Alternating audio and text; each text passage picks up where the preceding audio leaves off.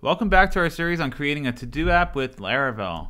This is episode 4 in our series, so if this is your first video that you're watching, be sure to check out our previous videos. So far what we've done is we've created a form that will allow us to add a new task, and we've also created an index route that will eventually show our created task, and we also have a home page as well. So what we've done so far is that we have this simple form, and you can see that when we add in some information, it'll take that information and it'll pass it through, and then now we're just echoing that back to our browser so that we can see that we successfully received the data. So in this video, we want to actually try to persist the data into our database. So before this video, I created a new database using SQL Pro. I'm on a Mac, so this is my SQL client. All I did was I created an empty database called statcast to-dos, and that's going to be within my local database.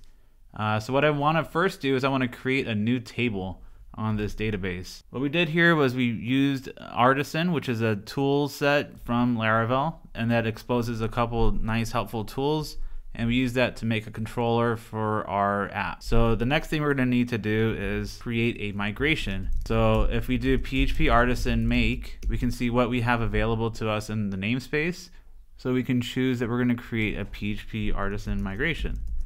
So we'll do PHP Artisan make migration, and the way that it works is that we'll say specifically what kind of table we want to create. So we can say PHP Artisan create tasks table, and that'll create a migration within our database folder.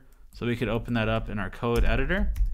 So we can see that the files that have changed from our last commit is within our database folder, and that's going to be also within our migrations folder, and we'll see that we have now a new file here called create task table. And what this is going to do is it's going to help us create the schema for our new table. So by default, Laravel will give you an auto incrementing column. So this will be assigning an ID automatically to all of the new rows in this table. When we save data to our table, it'll also timestamp that data as well. When we update these rows or create the rows, it'll store the timestamps. So all we're going to really need right now is to know what our task is. So we can just create a new string, a varchar column, and this is going to be called string, and we're going to call it description. So this will be the description of our task. So now we can just run artisan migrate, PHP artisan migrate. You'll see that I have an error because I haven't updated the information for my database.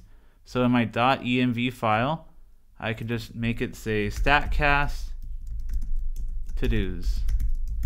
And my default username is root, and I have no password locally on my local database. And actually, while we're in here, I could just change the name of my app as well. So with the string, I can just say statcast to-dos, and we'll use that in a bit. So all we need to do now is just run our migration. So to do that, we can just do PHP Artisan migrate, and that'll run our migrations. And you'll see that there are other migrations that ran. So our create task table migration ran successfully. But you'll also see that we have a failed jobs table and a users table, and these are just default migrations that come with a standard Laravel installation. You can feel free to remove those, or we might come back to these in a future episode, but for now I'm just going to leave them as is. And to show you what happened with our migration, you'll see that there are no new tables just yet, but this is because MySQL is not just automatically refreshing our database schema changes in the background. So all you need to do is change to one of these other like standard MySQL databases that come with the MySQL installation. You can just change it to sys and then back to statcast to-dos, and we'll see that we have our task table here created successfully. So you can take a look at the structure, and this is the column that we created of description, and it's a varchar or a varchar type, and it has a max length of 255. And yeah, and then you also have that ID column that I was talking about, and this is an unsigned big int, and this is going to be our primary key. So this is going to auto increment. You'll see that it's going to auto increment. This is what the primary key does for you, and it also says it auto increments right there. And then here's a history of all of the migrations that I've run so far. and they'll run in batches. So if we do a couple more migration creations like in all at once, it'll run in different batches, and you can roll them back as well. But for now, we're not going to go too far into that, but just as a heads up, this is kind of a really powerful tool that comes with Laravel, and there's a lot you can do here. So you can also add dummy data during your migrations, or roll them back, or migrate a single migration at a time. A bunch of cool stuff. But if you want to see more about that, you can just go to the Laravel, you can just Google Laravel Migration documentation, and you can read up all about that. But to interact with this database table, this new one that we created on this migration, we'll need to create what is called a model. And if you want to find more information about models, you can just Google that as well. I would recommend reading up about this a little bit.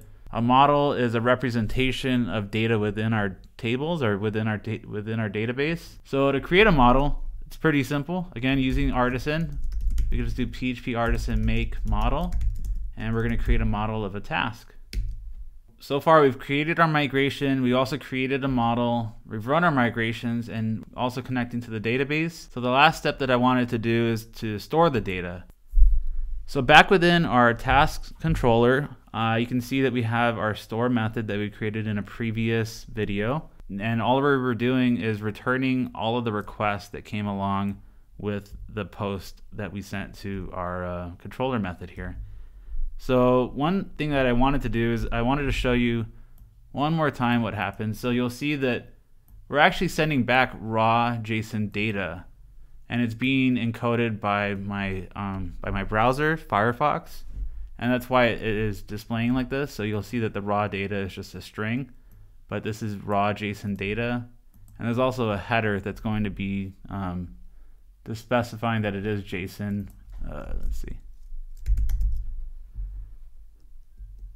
So yeah, you can see the content type is application JSON, and I just wanted to show you that why it looks like this when I do a return request all. What I wanted to do is actually just show you the the more information about what the actual data is that we get along with our request. So Laravel also has another couple of helper methods that come with handling data and data requests. So I just want to actually assign a request all to a variable called data, and then we can do another helper method called die_dump, so dd, and then we can just pass in the data that we want to take a look at. So die_dump. So it's kind of going to be like, if you're familiar with var_dump or print_r, if you've ever done that on a variable, you might be familiar with what might happen. But die_dump is something that comes with Laravel, and it's going to give us a bit more information. So we can resend that data, and we'll see that we have it as an array. So our data is an array, and it's being represented as JSON. Earlier it was being represented as JSON because if you just return the data request, it'll be sent back to our browser as JSON. But there's a lot of neat helpers like that that come with Laravel. So all I want to do is I want to show you the model that we created. We have our task model that we just created, and there's nothing that we have to include here. But what's going to happen is this task model is going to be referencing our tasks table, and this happens automatically. So what's going to happen, what Laravel does is it takes a singular noun and it pluralizes it. So it adds, in this case, just an S to the end. So if I had a model of person, it would expect a table to be created called people. But in our case, we're just using task, so we have a task table, but we can specify more explicitly that our table is tasks. And I like to do this just because it makes it a little bit more readable. But for now, that's all we're going to do within our task model. But back in our controller, I want to now store the data that we receive. So I'll delete this data, and I will also delete this.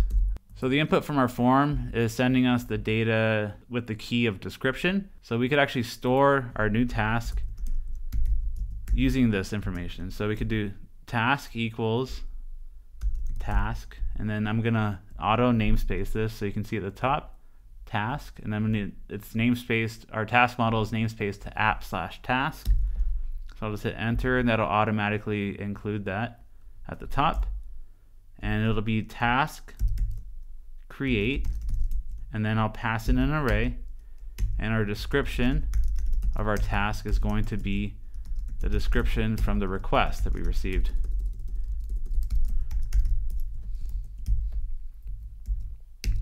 And now I can return die dump our task just to see what happens.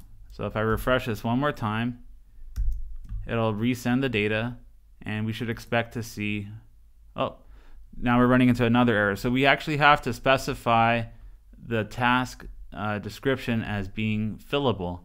So another thing, this is another thing you can look up if you want to find more information. So Laravel will protect us automatically with our data that is being sent into our controller methods right out of the box. It does this for us to make sure that our data that we're saving is explicitly what we want to be saving. So something that can happen is people can pass along additional data with the request, and that can also fill out columns in your database that you're not expecting to be filled by the user. So this will protect us from harmful content being sent back to us from the user. But we can look it up more with more details here. If we look at mass assignment protection, to fix this, we can specify which columns in our database that we would like to be filled out by the user. I could say protected fillable, and this is going to be an array of all the different column names. So I just want them to be able to fill out description, and that'll be it. Now if I refresh this one more time, it should save. So yeah, now we're seeing a die dump of that task that we just created.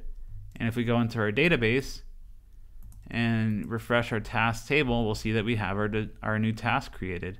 And we'll see that we also have our timestamps that I was mentioning earlier, that it was created at and updated at the same time. So this is the most important thing I wanted to show you, is the ID is being created when our task is being created. So thanks for watching that video. That's going to be it for today. So if you're looking to advance your career with programming, or if you want to just build a new skill set, or if you're just interested, be sure to check out our tutorial videos on statcast.com. All right guys, thanks for watching. Bye-bye.